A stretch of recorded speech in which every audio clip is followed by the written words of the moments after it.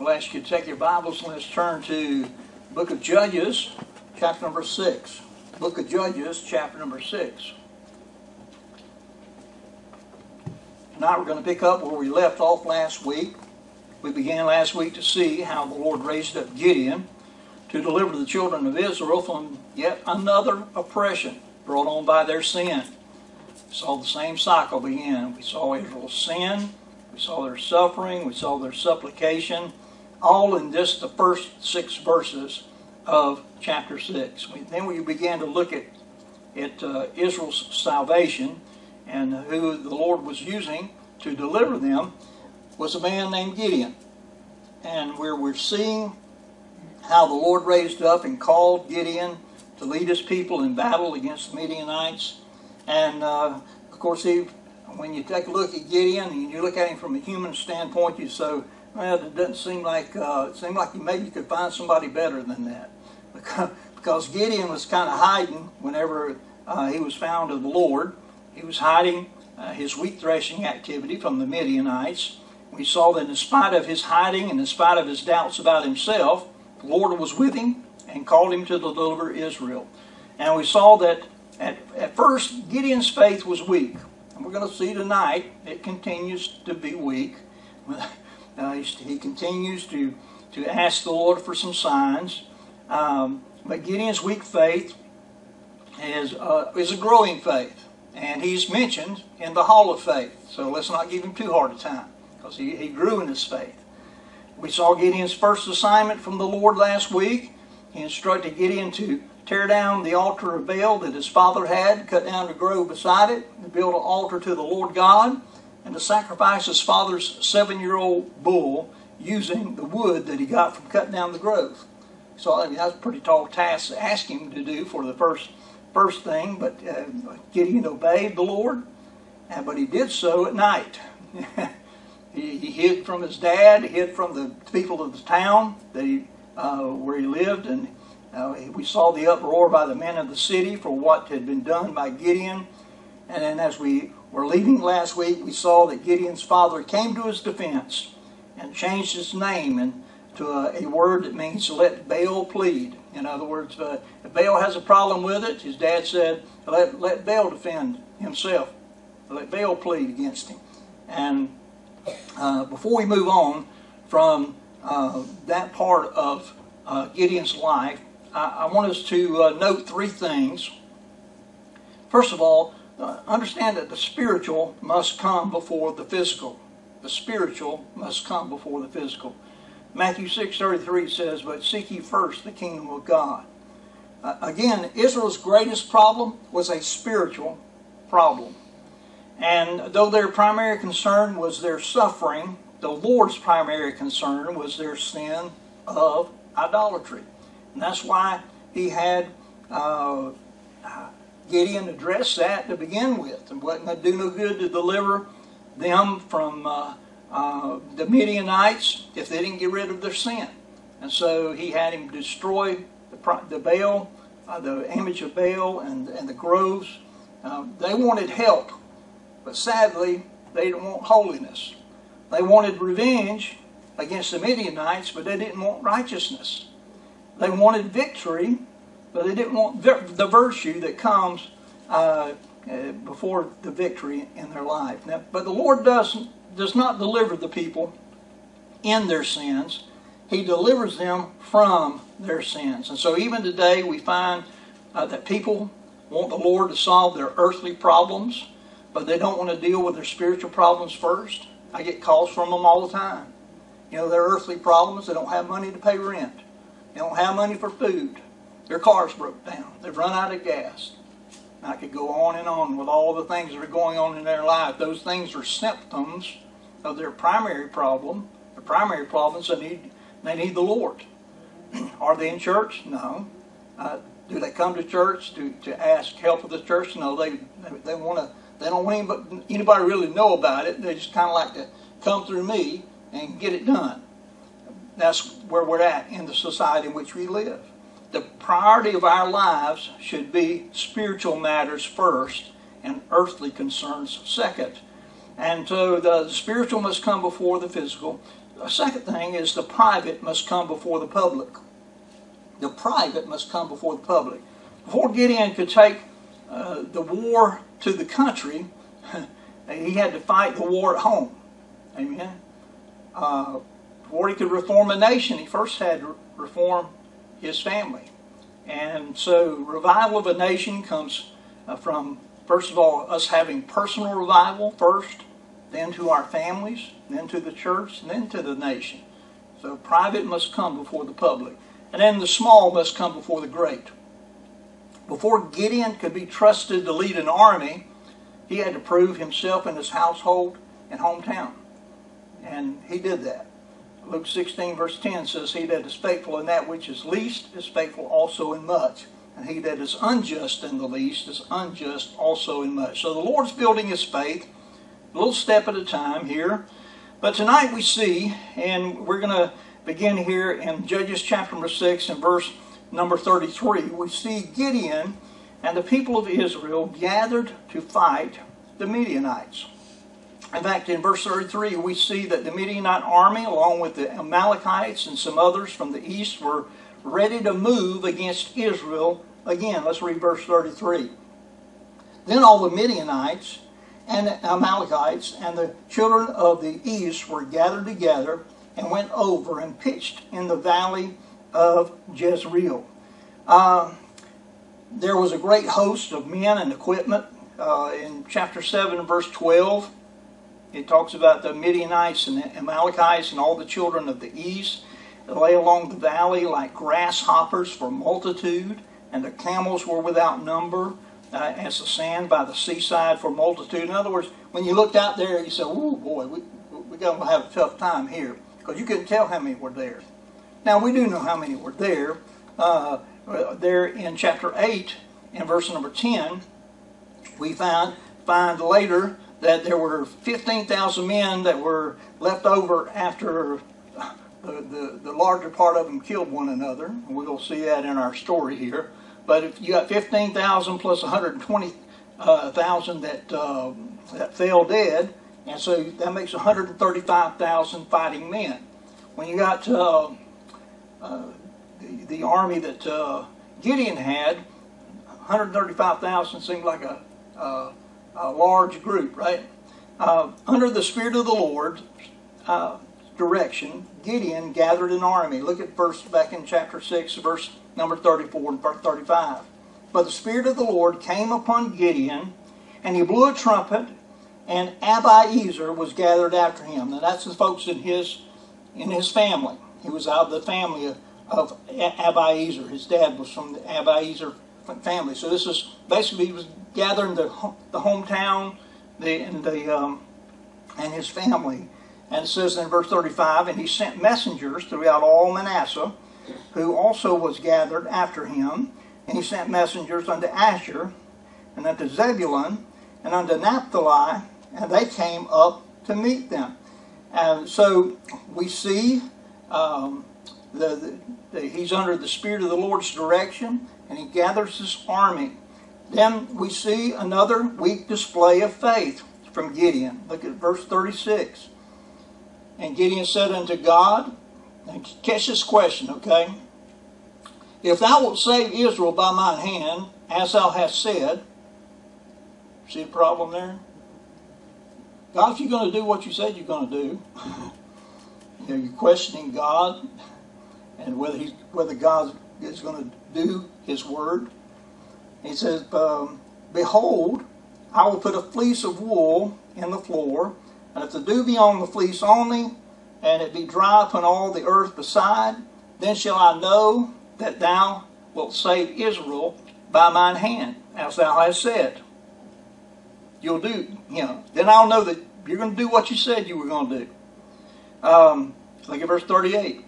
"And it was so, for he rose up early on the morrow, thrust the fleece together, and wrung the dew out of the fleece, a bowl full of water. And Gideon said unto God, Let not thine anger be hot against me, and I will speak but this once. Let me prove, I pray thee, but this once with the fleece. Let it now be dry only upon the fleece, and upon all the ground let there be dew." So the Lord humored him here in verse 40. And God did so that night, for it was dry upon the fleece only, and there was dew all around. As I said, a weak display of faith, but he's growing in his faith. All right. We see Israel's army gathered to oppose Midian in verse number 1 and 2 of chapter 7. Then Jerubbaal, who is Gideon, and all the people that were with him rose up early and pitched beside the well of Harod. And Harod means trembling, the well of trembling. So that the host of the Midianites were on the north side of them by the hill of Moreh in the valley. And the Lord said unto Gideon, the people that are with thee are too many for me to give the Midianites into their hands, lest Israel vaunt themselves against me, saying, mine own hand hath saved me. Now he's got 32,000. 32,000 is 4-1 odds against him. Okay, 135,000 he's going against with 32,000. He says, understand that that may seem like a big army, but this army was untried and untrained and ill-equipped. Talking about Gideon's army. You got 32,000 and they weren't really soldiers. Consider Gideon's reaction to the people following him. He might have been overwhelmed that the people listened and that the Lord had chosen him to begin with, but he also might have looked on the 32,000 as not being enough to do the task. And there ain't no way we're going to get this done. But the Lord's analysis of these 32,000 was that there were too many for him to bless. 32,000 to 135,000, that's 4.22 to 1. So the Lord's reason was Israel's pride. The Lord said, I can't let that many go into the battle.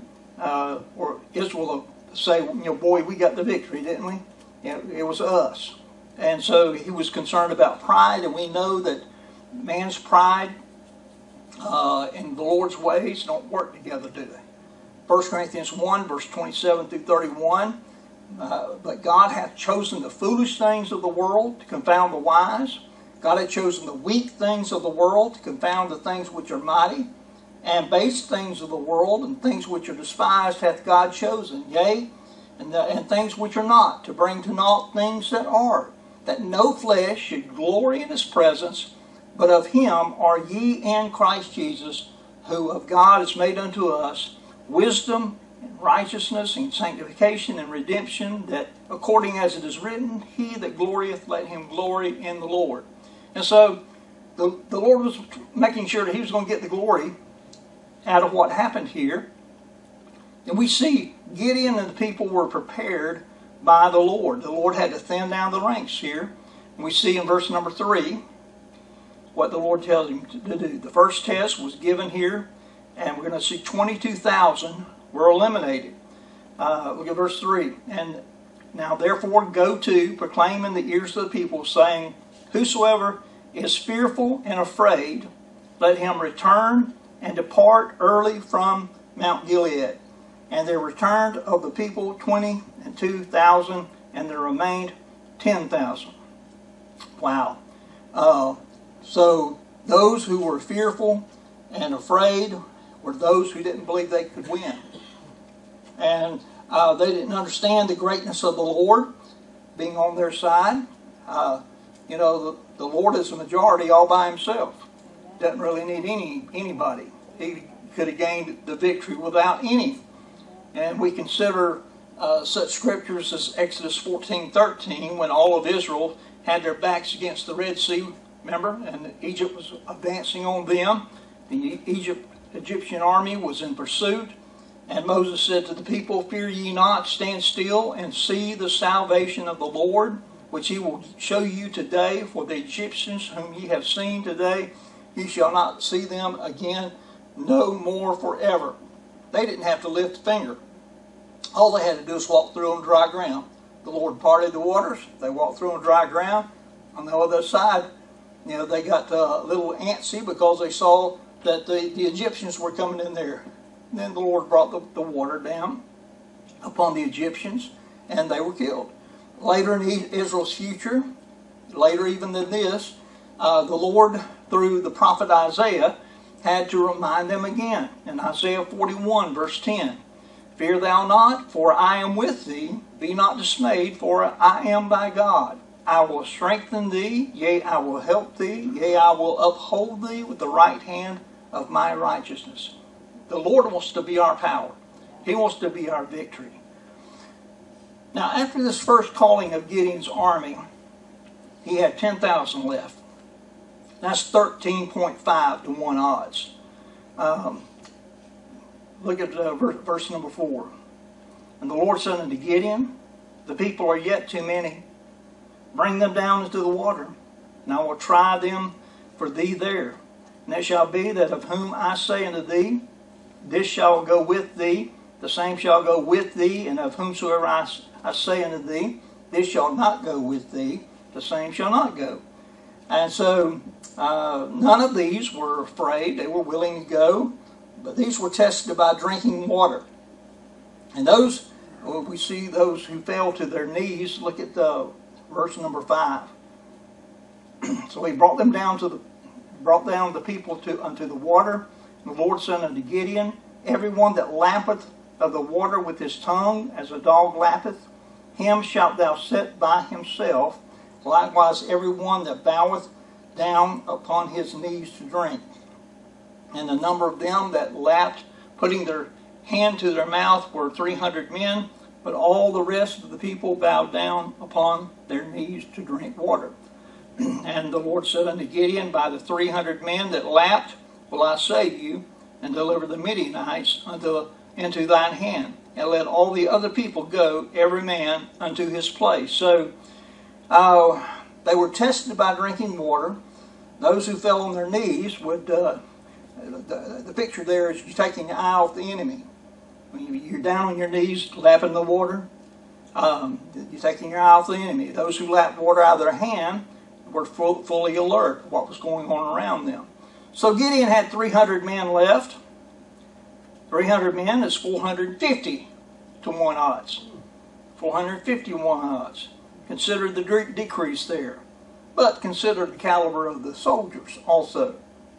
The Lord would save Israel by the 300, according to verse number 7. And the Lord uses men of his own choosing. Everybody else was sent home. Look at verse number 8.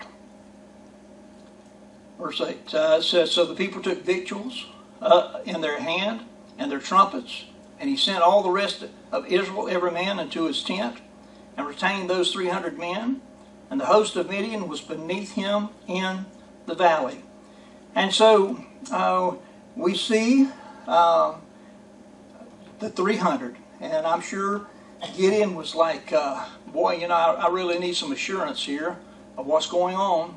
And he got assurance from the Lord. Gideon was assured in verses 9 through 15. In fact, the Lord told him, look at verse number 9. "It came to pass the same night that the Lord said unto him, Arise, get thee down unto the host, for I have delivered it into thine hand." The Lord's assuring him of victory here.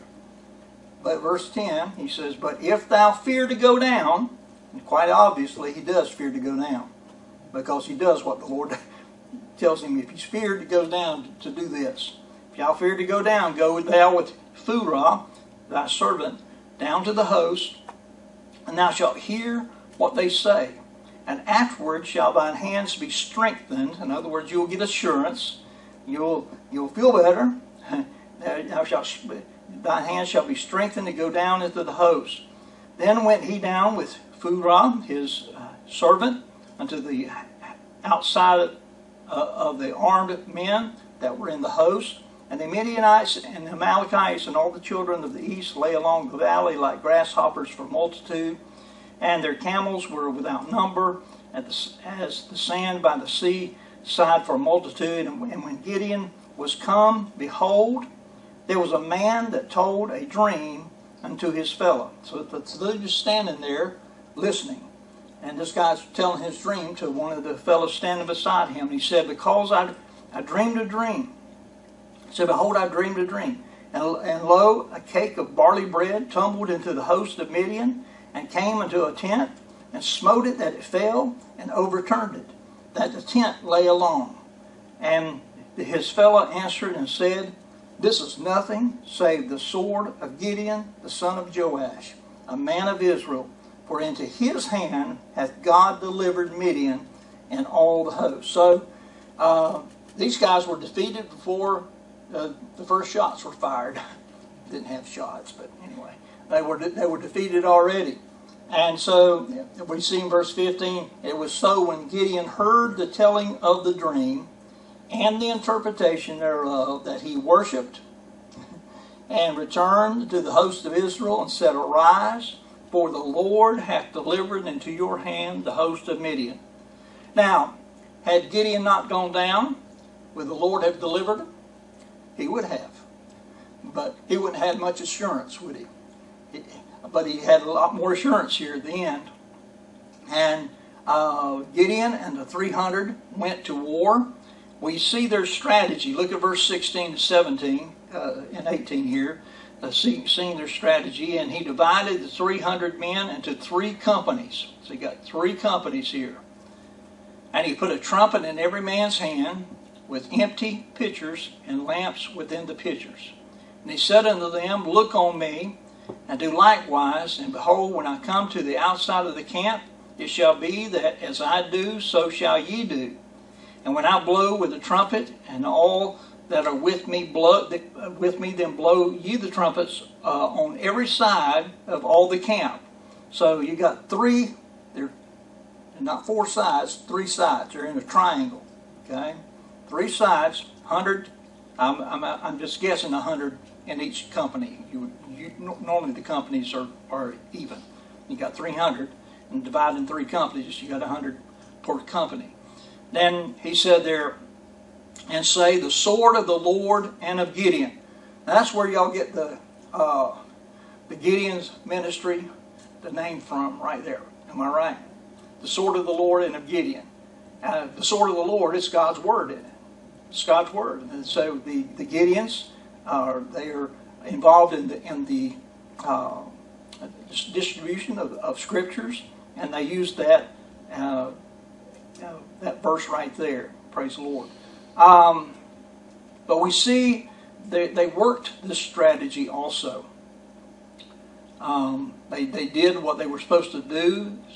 So Gideon and the 100 men that were with him came into the outside of the camp in the beginning of the middle of the watch, and they had but newly set the watch. And they blew the trumpets and brake the pitchers that were in their hands. And the 3 companies blew the trumpets and brake the pitchers and held the lamps in their left hands and the trumpets in their right hands to blow withal. And they cried, the sword of the Lord and of Gideon. And they stood every man in his place round about the camp, and all the host ran and cried and fled. And so it says there, and the 300 blew the trumpets, and the Lord set every man's sword against his fellow, even throughout all the host. And the host fled to Beth-shittah and Zerath, and the border of that big place right there. Okay, I'm not even going to attempt the Abel-Meholah unto Tabah. And the men of Israel gathered themselves together out of Naphtali and out of Asher and out of all Manasseh, and pursued after the Midianites. And Gideon sent messengers throughout all Mount Ephraim, saying, Come down against the Midianites, and take before them the waters unto Beth-barah and Jordan. And all the men of Ephraim gathered themselves together, took the waters unto Beth-barah and Jordan, and they took 2 princes of the Midianites, Oreb and Zeeb, and they slew Oreb on the rock of Oreb, upon the rock of Oreb, and Zeeb they slew at the winepress of Zeeb, and pursued Midian, and brought the heads of Oreb and Zeeb to Gideon on the other side Jordan. So we see their strategy. They worked this strategy. Every man stood his place. After blowing the trumpets and horns in their pitchers, they let the Lord do what the Lord said he was going to do. And the Lord turned them against each other. The Lord set every man's sword against his fellow to accomplish the victory for Israel. Praise the Lord.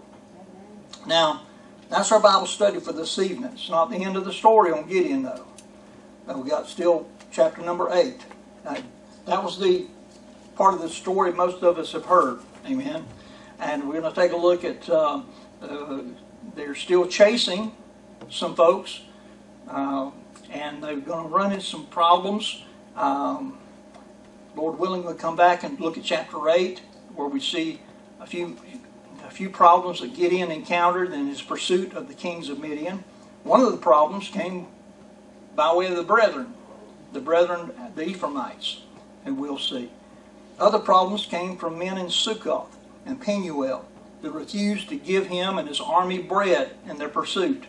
And we're going to see some other things and wrap up the story of Gideon, Lord willing, next week. But that's our Bible study for this evening. Let's set that aside, pull back out our prayer list. We'll pray for the needs, and we'll be dismissed with this prayer.